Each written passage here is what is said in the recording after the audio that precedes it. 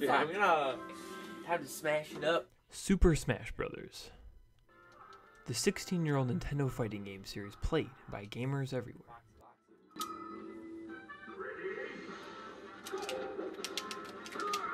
To achieve victory, each player must claim all 4 enemy stocks by knocking their opponent off of the stage.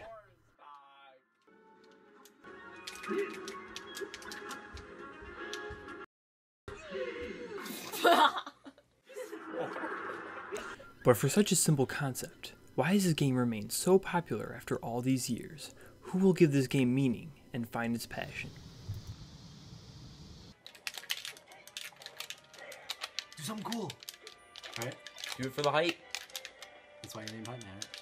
It was probably the last day of spring break, back when I was a junior. I invited a couple of friends to play Smash. We just played Melee in my family room. My sisters joined in. It was a lot of fun. When I started inviting friends over to play, it was because I wanted to test out who was the best in the area. I had watched a tournament online, EVO 2013. That was the first time I really found out that there was a Smash scene. After that, I wanted to make like a community that played Smash. It was named VJA Smash because we all go to the same school, Victor J. Andrew High School. And so it was the ultimate way for everyone to just have fun and to test your strength in Smash. That was it. After the idea was formed, the newly created Smash scene was now ready to begin. But how did this one game spark enough interest to start this new community? The game is either an extremely fun, casual experience where you just mess around with your friends, or it is the most high-octane, crazy, balls-to-the-walls extreme esports there is in the entire world. It caters to every audience. On one hand, it's almost one of the best party games around. And on the other hand, you have the complete competitive spectrum. It covers like the extreme hardcore aspects of Street Fighter, and then like the party aspects of like Mario Party or whatever. It can be whatever game you want it to be. And that's just something that's truly phenomenal. Like, it's not just another fighting game. It's so, just a sandbox. You can just go and you can just do whatever. It's not set, you know? There's so many different combos, so many new things in the meta that you found, you know? So yeah, that's what I think sets it out. When two players face off against each other, they are both on just one singular platform. Unlike most fighting games where you're just, you know, side-scrolling, got your health bars, we've got percents. And as percents go up, you get knocked back further whenever you get hit. And that just creates so many more opportunities for so many more interesting game design choices. And like, combos are based on percents, and it's just like one of these like deceptively very intricate aspects of the game. The reason why I think this game's so popular is because there are so many different characters, and no matter who you are, you can find a character that's right for you. Another reason why I think a lot of people like Smash is because it's competitive. Most of the time, you're gonna want to beat your opponent. Just playing Smash just means that you have more opportunities to do that, even though it's not even in real life.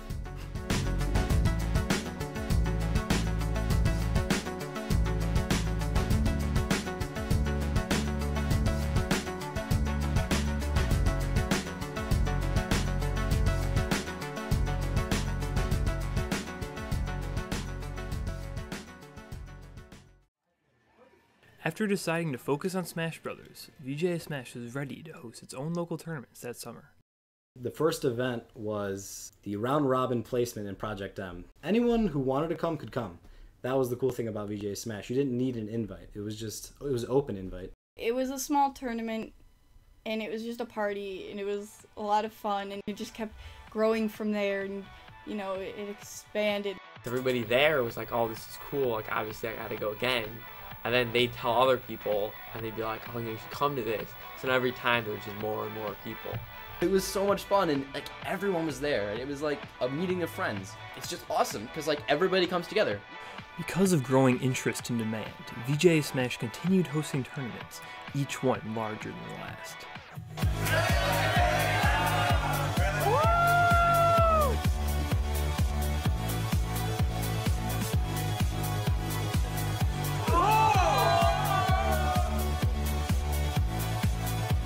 mean, I'd been playing Smash Bros. With a small circle of friends for a while, but I couldn't imagine this just giant tournament community. It was just so awesome to experience. Everything in Smash comes together for this amazing experience that you just can't get anywhere else. The events themselves are just a nice way to come together with people and then just see who's better at Smash. Each tournament just kept getting bigger and bigger, and it had a theme, and we'd stream it. The stream is a computer that's set up connected to the TV that's playing.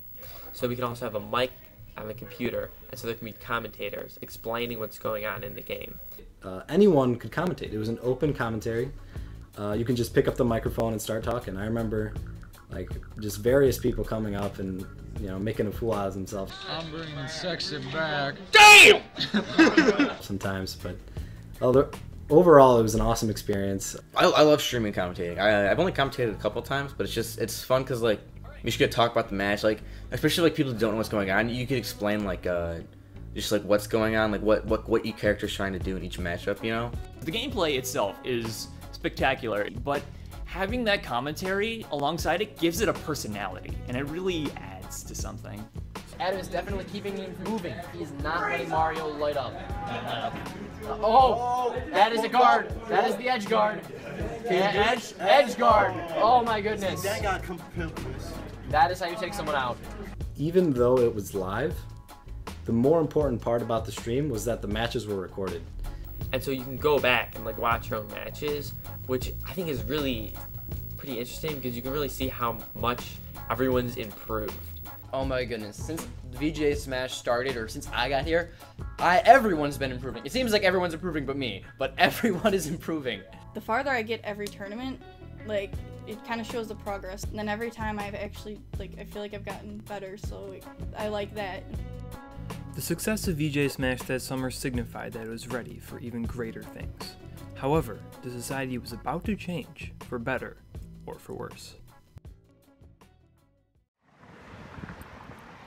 Summer ended, and everyone had a lot less free time. We couldn't host events like we used to. You know, we realized that this could only be a summer thing unless we try to actually make it a school thing. There were a lot of mixed decisions on if merging with the school was a good idea. I was a little bit skeptical. I was skeptical. I didn't think it was going to happen. I mean, obviously, people are always like, a gaming club, that's not gonna fly.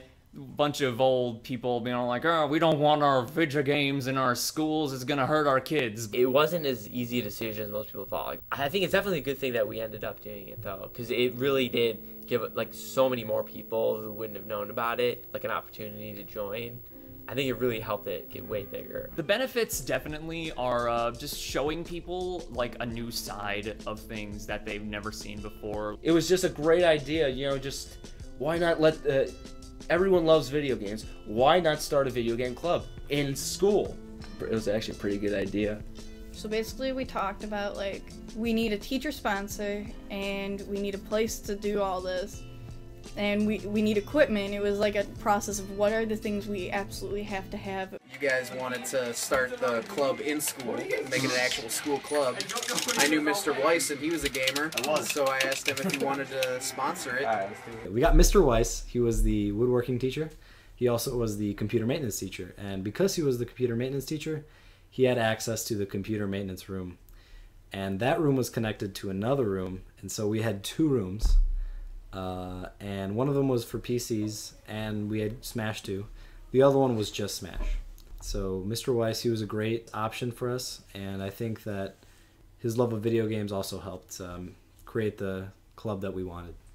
It started to come together, you know, we had the equipment, we had dates set, we had a teacher to supervise, and we had an amazing like room. It was awesome.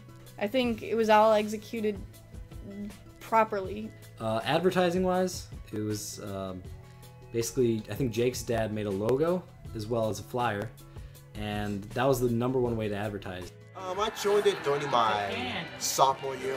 It was pretty much like I was just walking around, I saw one of the posters, and then they announced it, so I just like, I play Smash, why not? The club preparations were complete, and VJA Smash was now ready for its opening day. Now That's what he gets for choosing Magnet. I got flying at First day, there were actually 55 people that came. Definitely my favorite day of the club. We went over all the rules and everything to expect, and everyone was really excited. It was the first time I actually saw a big community of people that I knew all liked Smash. Yeah, it was big. There was like more than, what, 70 people there. That was a real good start. Really convenient for me because I was just getting into the competitive scene, and like now all of a sudden there's a club at school for it, so it was really convenient, and it was just cool because like I found there's a place I can come to school and like I can just practice Smash, you know, I can get better. I've loved games basically my whole life, so I've been wanting a gamer club to be here for a while, so I'm glad we finally have one of our own. I think it went well because we ran it efficiently. We'd go there, talk about like what was going on in the club, like local like tournaments that were coming up, or and then you could play Smash with people. It was cool. And it was just a chill spot to play games.